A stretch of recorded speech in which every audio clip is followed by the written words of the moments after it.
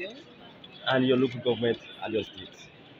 I am Hon.Mrs. Patricia from Gboko local government in Benue State. Ministers. Yes. Well, you all came here in Abuja today for a workshop Yes. from different local governments. So, what would be an advantage of this workshop to the good people of your local government? It will have a very high advantage for us because, the opening session is like an interactive session.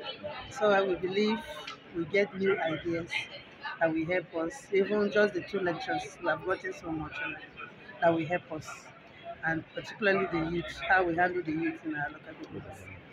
So at least you have been in your local government for some time now.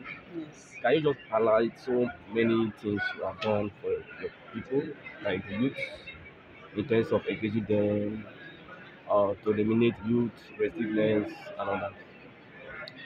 We as the local government, we have been engaging them. Sometimes we have committees in the markets. We set up committees in the market. We engage them to collect revenue. So that time they don't have free time. They're always about going about, and sometimes we fix them up in appointments, maybe some teaching jobs and whatever they are trying, whatever program the government comes up with, we get some youths and fix them there that are qualified. Is there any area you want the state government to help you, or to actually make your administration to be a successful one? And there are so many things that the local government needs. Okay. There are so many needs the Like, local government. are we But yes, the most pressing is employment.